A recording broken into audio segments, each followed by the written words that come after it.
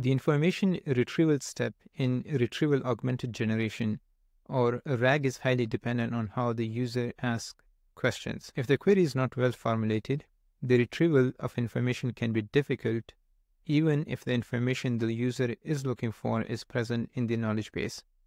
In traditional RAG, we get a single shot at retrieval, but we can fix this with Agentic RAG. To understand how Agentic RAG can help, let's look at traditional RAG setup for retrieval.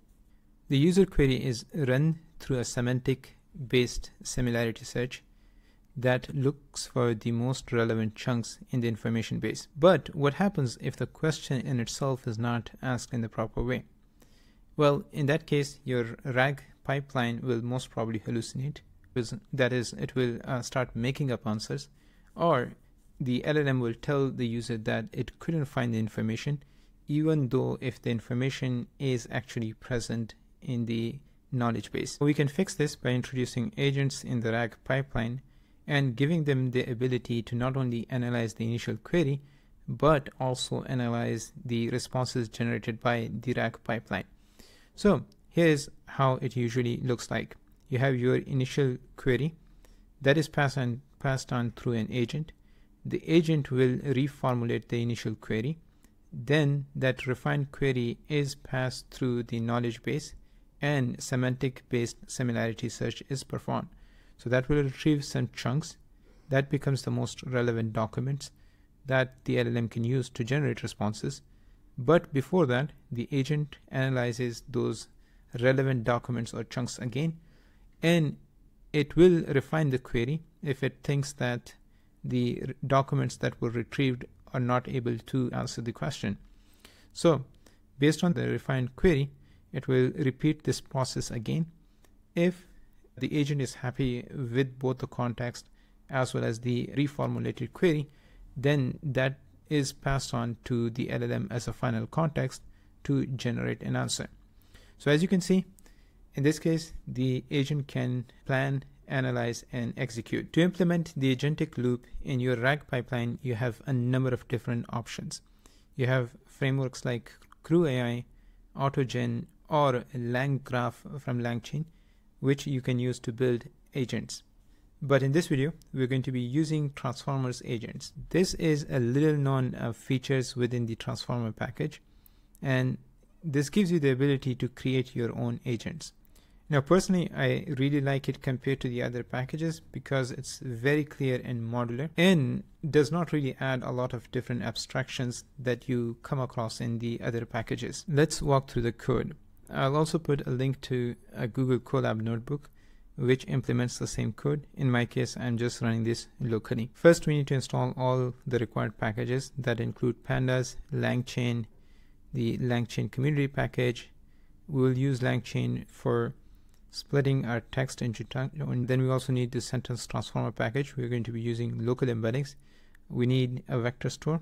For this video, we will use Fias, and we will be using the agents from Transformer. Now, if you run into issues, you can also install agents directly using this command. Next, we will import all the necessary packages and modules. I'll walk you through the usage step by step in the rest of the video. A couple of things to pay attention to is this React JSON agent. We're going to be also building some tools which the agent is going to be using, and we have the Hugging Face engine that is going to be used to select a specific LLM. Now, in order to build RAG, we will need a dataset. In this case, I'm using a dataset which contains all the documentation available on Hugging Face. So this is basically the Hugging Face documentation, but you can bring your own knowledge base if you want. There are a total of 2,647 different documents in this dataset. We run these documents through the document object and split those documents into separate different source documents. Now, this step is going to look different for your own documents, but these are very similar to the LangChain documents object. And you can see these are documentation for different tools that are available on Hugging Face. So for example, there is a specific document for transformers, Gradio. I think there are a couple of those. There's a separate document for dataset. and so on and so forth. Now we need to split these documents into chunks and create embeddings. So for embeddings, we're going to be using the GTE small. It's an open source or open weight embedding model. And for splitting the documents, we will be using the recursive character text splitter. Each document is split into 200 tokens with 20 tokens of overlap. Now I cover tokenization process or chunking process in a lot more details in my RAG Beyond Basics course. So if you're interested, link is going to be in the video description. Check it out. That goes into a lot more details on how you can choose different chunking strategies and also how to build robust RAG pipelines that goes beyond basics. And there is a ready-made code that you can start deploying in your own RAG applications. After creating the text splitter, now we actually need to split those documents, and we need to make sure that we remove duplicates. So this is a manual process that we're doing. So we take each document, split it into different chunks, and then we see that whether that chunk is present in the database or not. If it's present, we just simply discount all the duplicates. So this process will give us unique chunks, which are a total of 43,181 different unique chunks. So now we need to run those chunks through an embedding process to create our vector store. And for that, we will use FICE as a vector store or vector DB. You can use any other open source vector store such as Chroma or Quadrant, or any proprietary vector store. For similarity search, we will be using the cosine similarity. That's most widely used, but there are other strategies as well. You can just take dot product of the embedding vectors or use something like Euclidean distance. Everything we have covered so far are the different components that belongs to a traditional or standard RAG pipeline. Now let's start introducing an agent into the mix. And as we know, agents have the ability to use different tools. So in order to do RAG, we are going to use RAG as a tool. And for that, I'm creating a retrieval tool. The name of the tool is Retrieval. The description is using semantic similarity, retrieves some documents from the knowledge base that have the closest embeddings to the input. So if you have worked with function callings, the structure is very similar. You will need to define your inputs. The inputs in this case is going to be a user query, which is supposed to be a text or string, right? So we need to provide a description of what exactly this input does. So this is a query to perform. This should be semantically close to the target documents. Use affirmative form rather than a question, and that's what we are telling the tool to do, right? So the tool is going to get a query from the user, and then it's going to do retrieval. And in order to do retrieval, we will provide the vector DB that we created. In the forward pass, we will do the actual retrieval. We get the query, and we're going to return up to 7 most similar chunks from the vector DB. So that is the basic setup of our retrieval tool. So just to give you a quick overview of this is how our Agentic RAG is going to look like. So we basically built this retrieval step. Next, we also need to provide the LLM that is going to be both used as a part of the agent as well as generating the final response. So let's see how we can set that up. For the LLM part, we have two options. We can either use the Hugging Face engine. So these are basically different LLMs that are available through a serverless architecture on the Hugging Face, and you can directly call those API endpoints. So you can use something like Llama 3, 8 billion or 70 billion. I'll highly recommend to use the bigger models, but usually for those, you need the pro subscription of Hugging Face. But you can run these models locally as well, or you can use something like OpenAI. Now for this video, we are going to be using OpenAI, but you can use the same process to set up any other LLM. Just to give you a quick overview of how to set this up, we're going to be using the message role and get clean message list functions from Transformer Agents LLM engine.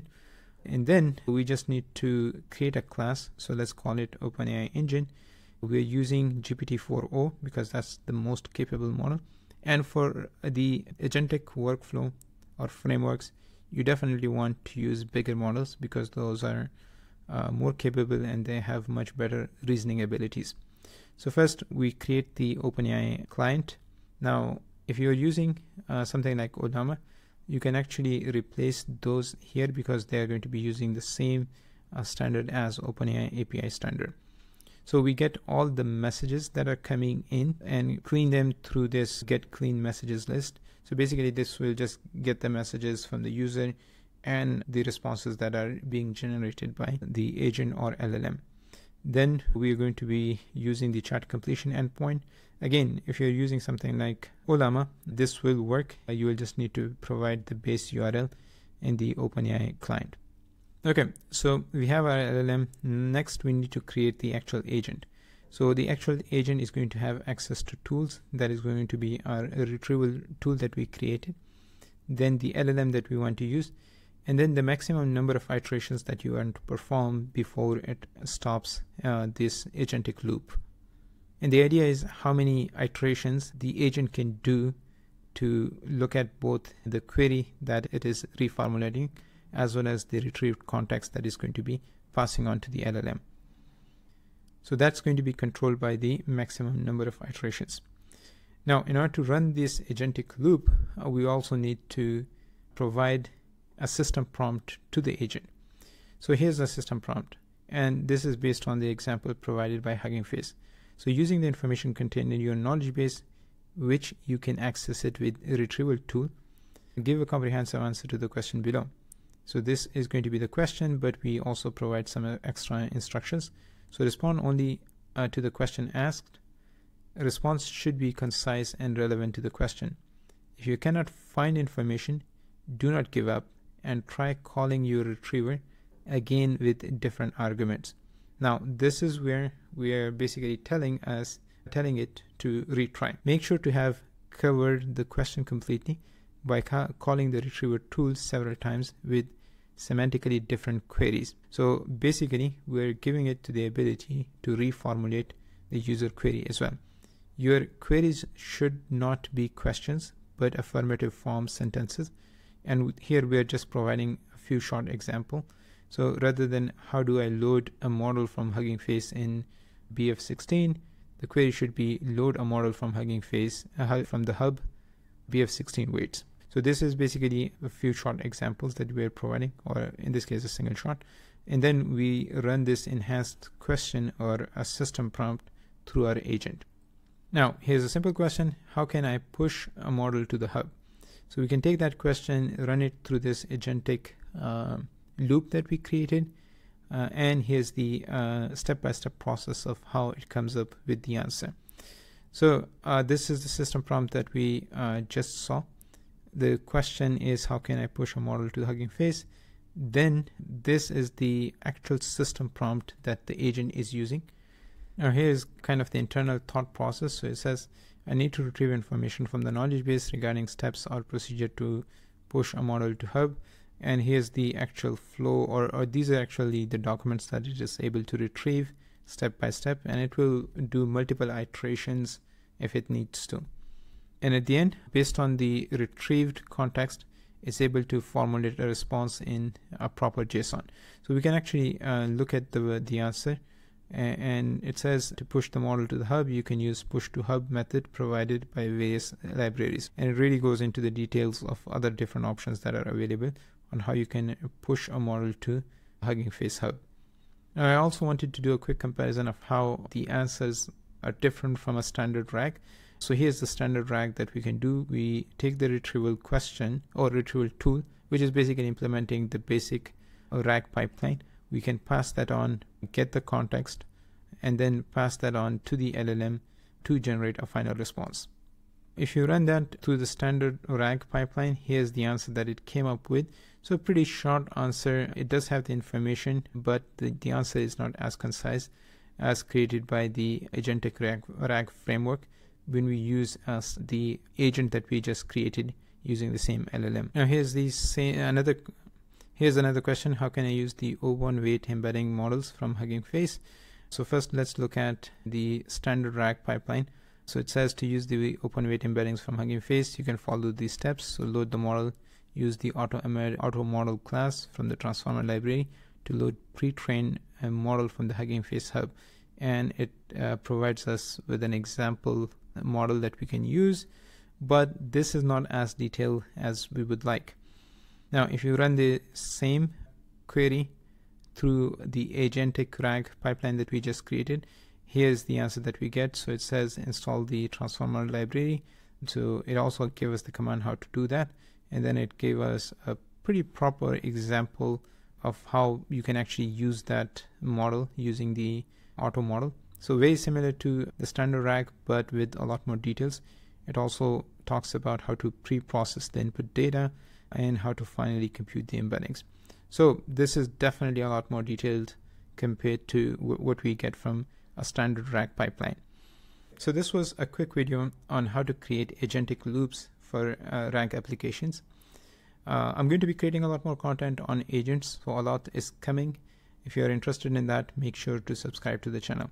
Also, if you're interested in understanding and learning more about advanced RAG techniques, make sure to check out my course. Link is in the video description. I hope you found this video useful. Thanks for watching, and as always, see you in the next one.